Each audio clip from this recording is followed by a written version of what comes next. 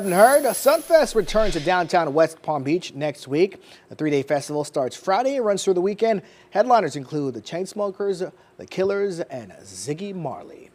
And with the popular festival, we also have heavy traffic expected in the area. Our traffic reporter Yasmin Julmis joining us now with what you can expect starting today if you're driving in that area. South Florida's largest waterfront music festival is next week. Crews are starting to set up for Sunfest, and to help get all things done on time, they're closing off some roads today. Right now, parts of Flagler Drive between Banyan Boulevard and Lakeview Avenue are closed. North Clematis Street between Lantana Avenue and Flagler will also be closed, and Avernia Street between Narcissus Avenue and Flagler Drive.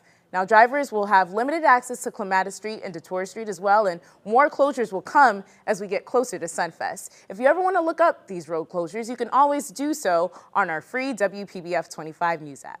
Yasmin Julmis, WPBF 25 News. All right, Yasmin, thank you. And remember, you can get daily traffic updates with Yasmin and our entire morning team starting at 4:30 each morning, Monday through Friday. Also, download our WPBF 25 app to get up-to-date traffic alerts.